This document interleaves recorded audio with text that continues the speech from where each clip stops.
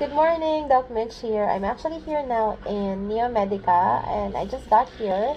I came from Delgado where I did completion curettage, and later on at 1 o'clock, I'll be doing a diagnostic curettage naman.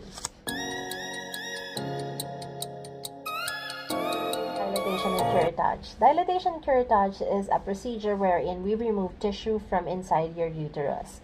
We do it either to diagnose and treat certain conditions like uterine bleeding, or to clear out the remaining tissues after an abortion or a miscarriage. Dilatation and curettage can either diagnose or treat a uterine condition. Now, to diagnose, usually we recommend the type of D&C that's called endometrial sampling, and we do this if you have abnormal uterine bleeding, or if you have bleeding after menopause, or third, if we find actually abnormal cells during routine pap smear. To perform the test, we collect a tissue sample from the lining of your uterus and send it to lab for testing.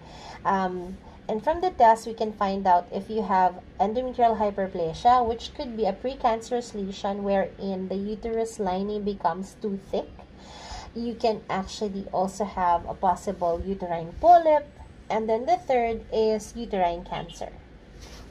To treat the condition, usually we remove the contents of the uterine cavity and not just get the sample. And we usually do this, say for example, if you've had an abortion or if you've had a miscarriage, and so we do the D&C to remove all the tissues that are remaining inside the uterine cavity. We also do this if you are diagnosed with molar pregnancy, wherein a tumor develops instead of a pregnancy. Third, we can actually also do this, say for example, if after giving birth you are still experiencing excessive bleeding, then we may do a D&C in order to remove whatever remaining tissue there is inside the uterine cavity. And finally, we can actually also do a D&C to cure if, say for example, there are masses that have been identified in your uterine cavity like polyps or submucous myomas.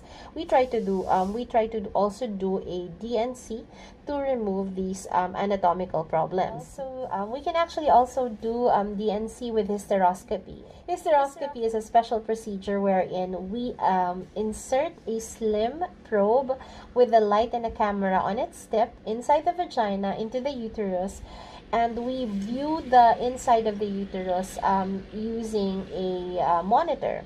Okay, after that, we can actually now check all the abnormal areas of the uterus and take samples. And finally, after the D&C, you have to follow up with your doctor after a week or two to discuss the results of the histopathology report. Okay, this will actually determine now if you will be needing further treatment or not. Thank you for listening. I hope this was very informative, and stay safe and God bless you always. Bye-bye.